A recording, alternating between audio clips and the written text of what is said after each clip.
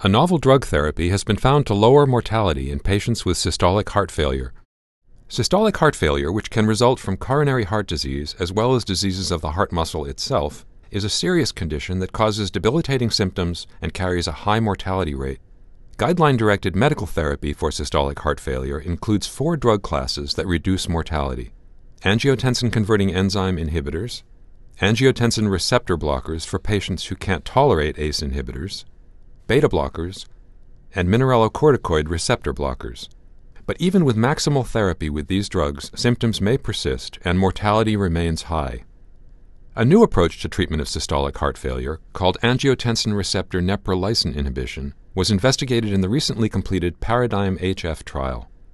This new therapy consists of a 1-to-1 mixture of 2 molecular entities, AHU-377, or sacubitril, and valsartan, together referred to as LCZ696. AHU-377 is an inhibitor of the enzyme neprilysin, a neutral endopeptidase that breaks down natriuretic peptides and other vasoactive peptides. Inhibition of neprilysin increases levels of natriuretic peptides, which lower blood pressure and promote sodium excretion. Valsartan, an angiotensin II receptor blocker, promotes vasodilatation and lowers blood pressure. The Paradigm-HF trial, which began in December 2009 and was stopped in March 2014, involved over 8,000 patients with systolic heart failure, who were randomized to receive one of 2 therapies.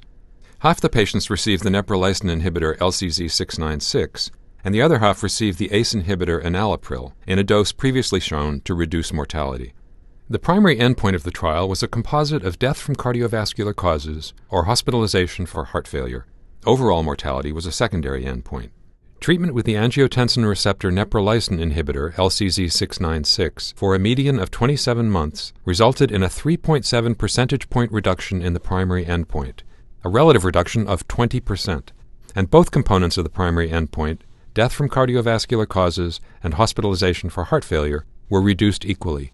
Overall mortality was also reduced by 3.2 percentage points, or a relative reduction of 16%. The 3 central conclusions of Paradigm-HF are that, as compared with ACE inhibition with enalapril, angiotensin receptor neprilysin inhibition reduces cardiovascular death and hospitalization for heart failure, reduces overall mortality, and reduces symptoms and improves physical function. Angiotensin receptor neprilysin inhibition may therefore be an alternative to ACE inhibition in systolic heart failure. This novel combination with a unique mechanism of action has sparked high interest in the cardiology community.